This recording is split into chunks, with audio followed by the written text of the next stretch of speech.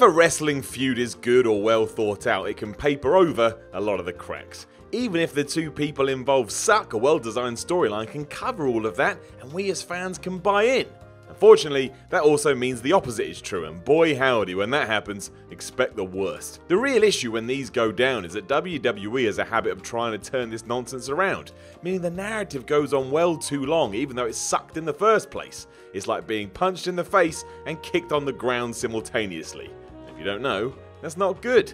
I'm Simon from WhatCulture.com, and this is 8 awful WWE feuds that choke the life out of fans. Number 8, Jerry Lawler vs Michael Cole. No surprise, right? And I'm guessing in many ways you don't even need me to tell you. But when WWE decided that yes, Jerry Lawler deserved a WrestleMania match, seeing as he had joined the company in 1993, for some reason it should be against Michael Cole, the commentator. Right. If this was just a one and done, maybe it would have been alright. It was silly enough to be entertaining, and having Cole on the end of an ass whooping isn't the worst idea ever.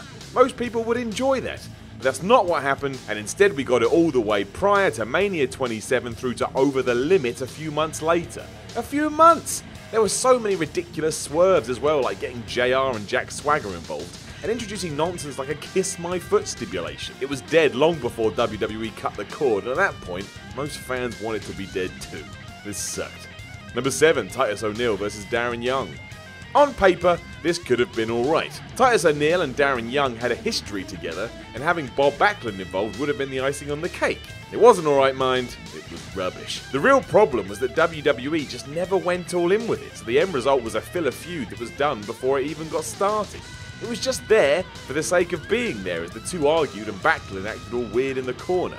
It was clear within a week there was no demand for this, especially as we'd already seen this once in 2014, and after a few years, not much had changed. It was empty, flat, and yet for some reason went on for a long time before just vanishing into the abyss. Great. Number 6, Rusev vs Dolph Ziggler. What happens when you do things just because and throw all the bells and whistles in there too? This. When Rusev and Dolph Ziggler were programmed together in the summer of 2015, it was just awful, and it really shouldn't have been. This is two excellent workers being pitted against each other, but WWE felt like this was the perfect time to also go all soap opera on us, and that didn't work. For starters, they split up Lana and Rusev, which no one wanted to see, and then they moved Lana to be Ziggler's new girlfriend, and shifted Summer Rae to be the Bulgarian's new partner. This meant every encounter had to have the four of them going around in circles, and it often came across like Rusev and Summer were the faces here because it was so poorly managed. If it wasn't for some of Rusev's lines, there would have been no saving grace here. It pretty much went on for the whole summer. And then Lana annoyed WWE officials with a social media post and it was killed. Thank goodness. Number 5, The Big Show vs Randy Orton. In late 2013, everyone loved Daniel Bryan. You loved him, I loved him, your mum loved him, that old chestnut. The only person that didn't was WWE. So they did everything they could to throw him out the window. This is why instead of going with Bryan during this year, all of a sudden new WWE Champion Randy Orton was pitted against The Big Show. Right. While he had technically joined Daniel's crusade against the Authority, so it did all tie in, no one wanted to see this, and it became more frustrating than anything else, especially when the Giant started stealing Bryan's yes chants for himself. You thief! Unsurprisingly, people didn't give two hoots about this, and it was just another attempt to not use Bryan how everyone wanted him to be used. Why nobody cared. Number 4, Triple H vs Chris Jericho. While Triple H vs Chris Jericho may not have choked the life out of fans in the traditional sense, it did start to grate the more it went on, mostly due to terrible decisions by all involved. When the game returned to the WWE following his quad injury in 2002, it was awesome. His Madison Square Garden reception was a moment for the ages, and it seemed that having him win the Rumble and then lift the title at that year's WrestleMania was perfect booking.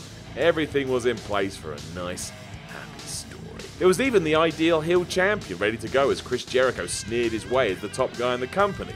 But then came the dumb decisions. For starters, Stephanie McMahon was tacked on to Y2J, which made no sense given their history, and it made Jericho a bit player in a world title feud. He never felt like a true threat to Triple H, so when it came to their main event at WrestleMania 18, which was given an extra gut punch after fans went nuts for Hogan versus The Rock, it fell completely flat. Fans hadn't bought in to begin with, so they sure as hell weren't going to now. Such a wasted opportunity. Number 3, Randy Orton vs John Cena. Randy Orton and John Cena took each other on so many times in 2009, it's not even funny. It happened time after time after time after time again, but eventually it felt like we were being trolled. Who wanted to see 45,789 matches in one calendar year? No one. That's who. We had a SummerSlam bout, then an I Quit affair at Breaking Point, and it was Hell in a Cell. Then we had an Iron Man stipulation. Furthermore, this was the era of real pay-per-view, so fans were expected to pay $50 a month to watch the same old stuff. It's nuts. These two were able to have good matches against each other here and there, of course, but if you run anything into the ground, it's going to soon become the law of diminishing returns. How could anyone possibly keep things feeling fresh after all this? Number 2, The Undertaker versus the Giant Gonzalez. The Giant Gonzalez wore a weird suit that had hair stuck to it. In many ways, that's all you need to know. Who was ever going to give a shit? When he did turn up in the WWE in 1993, however, he was put into a feud with The Undertaker, and it was just bad all round. This was obvious from day one, yet WWE kept it going for ages, putting the two against each other at WrestleMania 9, and then again at that year's SummerSlam, which had the added bonus of being a rest in peace encounter. We will never know why this was extended, because it was a dud before the first punch was thrown, and today it's even worse. Complete bust. Number 1, Triple H versus Scott Steiner. At one point, this feud was pretty great. As Triple H and Steiner played I Have More Muscles Than You, there was a time where I actually thought it was quite entertaining and looked forward to it each week. It was just so ludicrous. But then the problems arrived. The first was that the Steiner of 2003 just wasn't the man we remembered, and neither was Triple H. Plus the pair didn't like each other, so there were just obstacles from the off. On top of that, it went on too long. A couple of brawls would have been fine, but we had them at the Royal Rumble and then again at No Way Out, and neither were any good. So why did we try for that second time anyway? It's alright because the pose down they had on Raw one night was awesome, but yeah, the fans didn't buy into this at all, and yet we still had months worth of content around it. Makes no sense.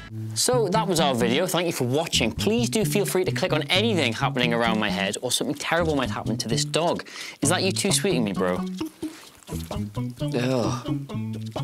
Disgusting. It's really bad.